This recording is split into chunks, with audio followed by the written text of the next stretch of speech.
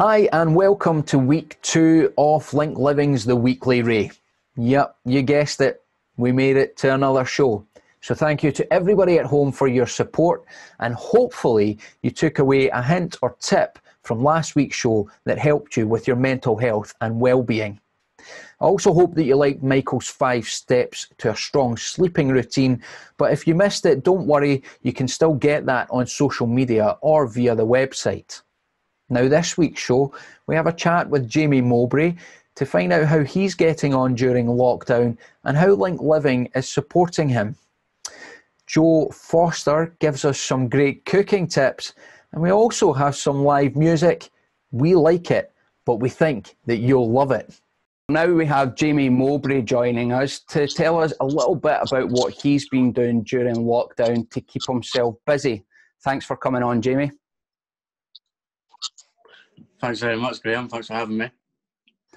So, Jamie, obviously it's an unusual time just now. What have you been doing to fill up your time and keep yourself busy? Well, to start with, I mean, I'm a little bit different from other people, maybe people who don't have kids. I've got 2 kids, so my hands are a little bit full. But for like myself and stuff, you know, I am quite an active person. You know, I like to work out. And I think you've spoken to Michael already. So me and Michael, every now and again, maybe, you know, a couple of times during the week or whenever, we'll have like a little chat on Zoom, get a wee workout going, just getting us pumped and, you know, feeling good. So that's something that's like, for me, I like to just keep active, and, you know, it kind of gives me a burst of energy, especially in the morning and stuff. And, you know, it's a really good way to start off my day, I think. And obviously I have 2 kids as well, so I'm running about and I'm playing with them, and I'm doing stuff with them. And so, I mean, I guess that's for me. I'm always quite busy and stuff. I've always got stuff to do. But I think for someone else who, you know, who maybe doesn't have kids, I highly recommend obviously working out, just doing little things. I spoke to Michael, and we were talking about maybe starting to do some yoga.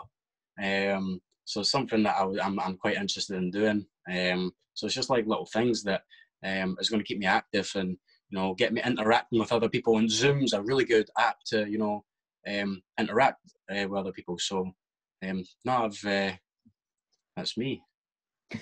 So you mentioned there speaking to Michael and him doing things like exercise with you and having chats and things. How important has that been? Oh, like, I mean, it's for me. I'm quite a social person. I like to meet new people, get chatting, and, you know, so that's the type of person I am. So it's good to, you know, I've got my kids and stuff, and my girlfriend and stuff, and that's great. But it's also, you know, other people chatting about to other people and stuff.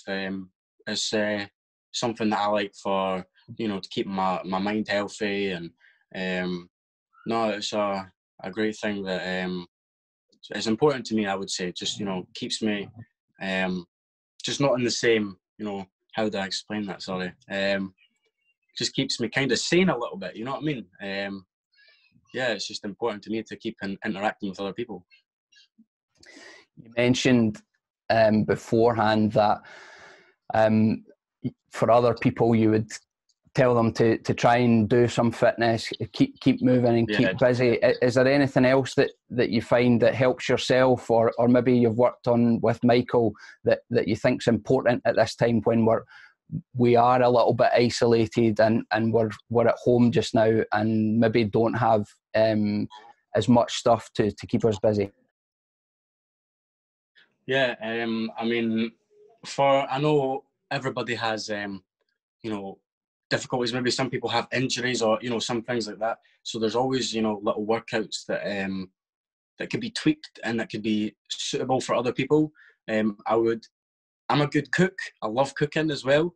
So it's like, I guess it's kind of a bit of an achievement when you've said to yourself or whatever, you know, you're going to make a cake, or, you know, you want to make some sort of food, and then you've got some stuff there, you've made it all, you know, you feel good that you've actually made a wee cake, and then you could maybe share it with your mum or your dad or brothers or whatever it may be.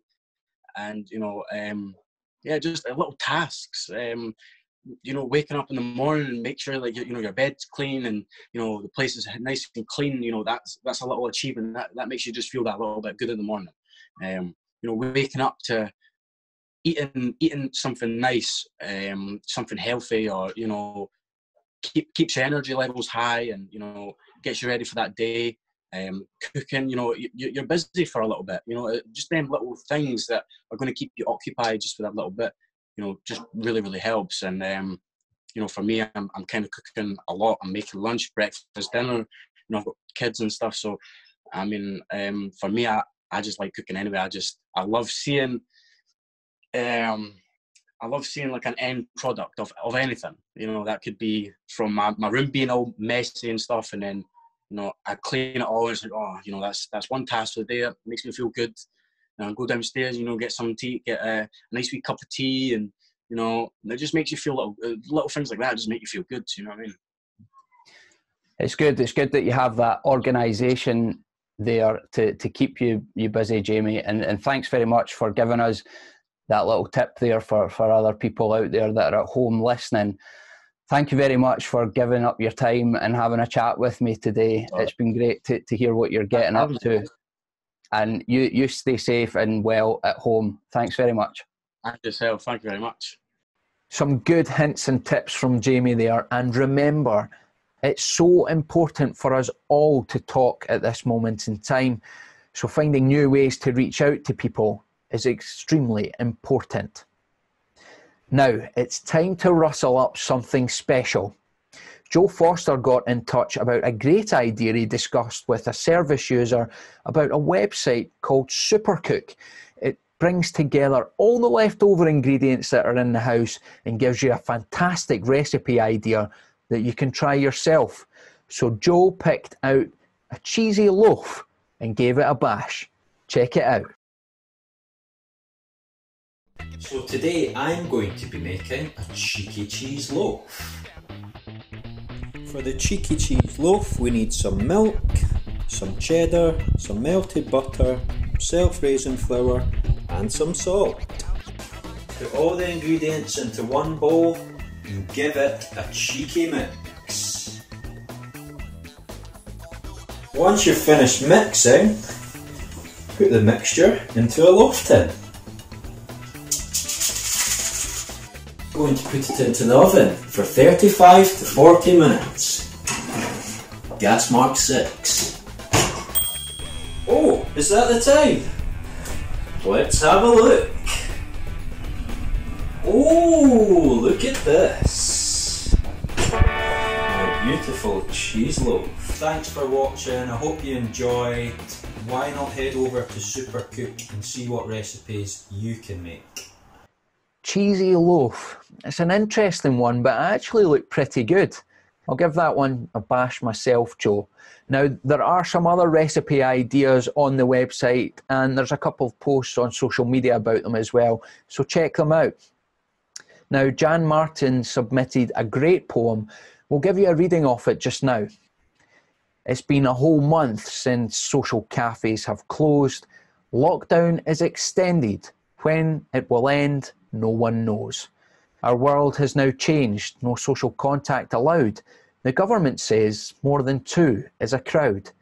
No more trips to the shops or walks in the park. Social cafes still cancelled. The days ahead seem dark. But LinkLiving staff are still out and about, dedicated and committed. Of that, there's no doubt. Our chats on the phone bring comfort to some. There is still time for laughter, for smiling, for fun. In these hard times, LinkLiving staff are still here, doing their jobs with compassion, commitment, and good cheer. Thanks, Jan. We liked that one, and hopefully I done it justice. It's a difficult time for us all just now, but if you can support LinkLiving by giving the price of a cup of coffee or what would usually be your commute to work, then that could make a massive difference. There are ways to donate on the website, and you can find that via our social media posts. And a thanks in advance if you can help. And finally, we wrapped up last week with a dancing extravaganza. This week we have tenancy support worker Scott Maloney and his ukulele. Feel free to join in.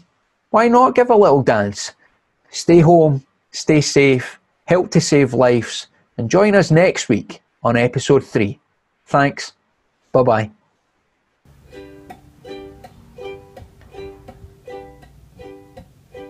Don't worry about a thing, 'cause every little thing is gonna be alright.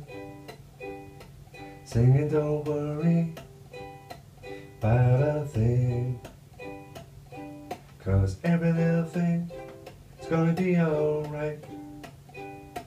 Rise up this morning, look to the rising sun. 3 little birds inside my doorstep, singing sweet songs, melodies pure and true. This is my message to you.